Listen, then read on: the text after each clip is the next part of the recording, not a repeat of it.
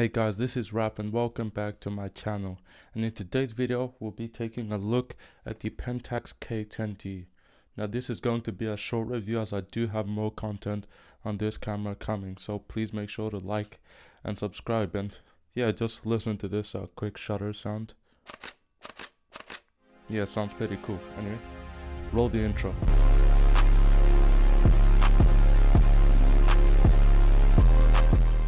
It goes without me saying, the size of the camera is monstrous.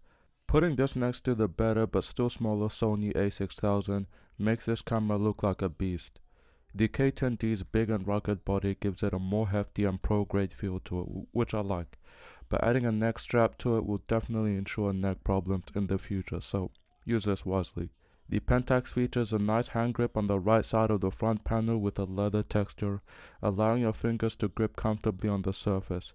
And next to the hand grip we see a small red window which is used as a remote control receiver and a self-timer lamp. The wired remote, video/PC and DC and connectors are accessible through a huge plastic door on the left side of the device. And at the top of the panel, next to the red border of the mode dial, there is a second strap eyelet.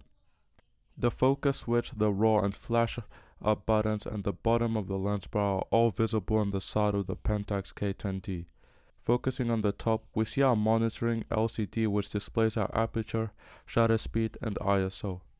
Although, these settings can be checked using the info button on the bottom left hand side of the monitor. Moving on to the bottom side of the camera, we are greeted to the battery door that can be unlocked using a turn motion. That's enough of the design aspect of the camera. Let's move on and see what actually makes this camera good. When it came to battery, the Pentax K10d proved itself worthy. I used this camera for around 100 shots and on and off for around 2 days, and the camera still remained full with charge, which I found pretty surprising, especially for a camera of this caliber. The Pentax features a 10.2 megapixels APS-C CCD sensor. This is coupled with the Pentax K8F lens mount, which gives this camera a range of options when it comes to lenses. I mean, let the 300mm lens speak for itself. One cool fact about the K10d was it was awarded the finalist Camera of the Year award in 2007, so it's a pretty big achievement for this guy. Because the Pentax K10d can't record videos, let's move on to the photo section. For 2006, it's no wonder this camera received the finalist award for the Camera of the Year. Photos are great and sharp, especially when using manual mode.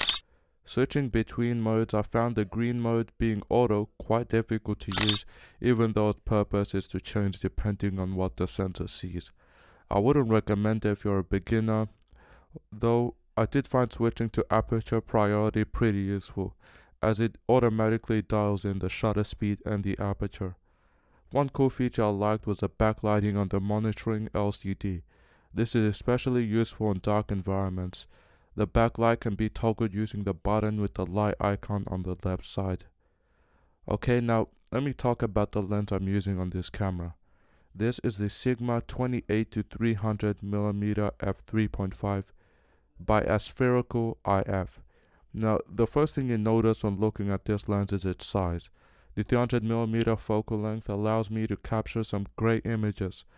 The 3.5 aperture rating also gives out great blur when focusing on the subject.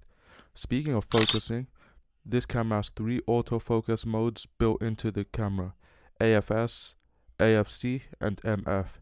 I found using AFC, autofocus continuous, better on moving subjects, and it's amazing if you're not a fan of autofocus. Manual focus is always an option, and I found manual focus was best suited when doing macro photography.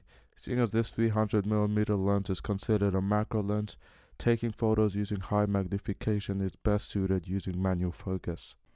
Okay, so if you guys who made it to the end of the video, I really hope you guys enjoyed the video. And like I said in the beginning, I do have more content to come. And we're halfway to our goal of 100 subscribers. So it'd be great if you guys could keep on subscribing. That would be greatly appreciated. And other than that, I'll see you guys in another video. See ya.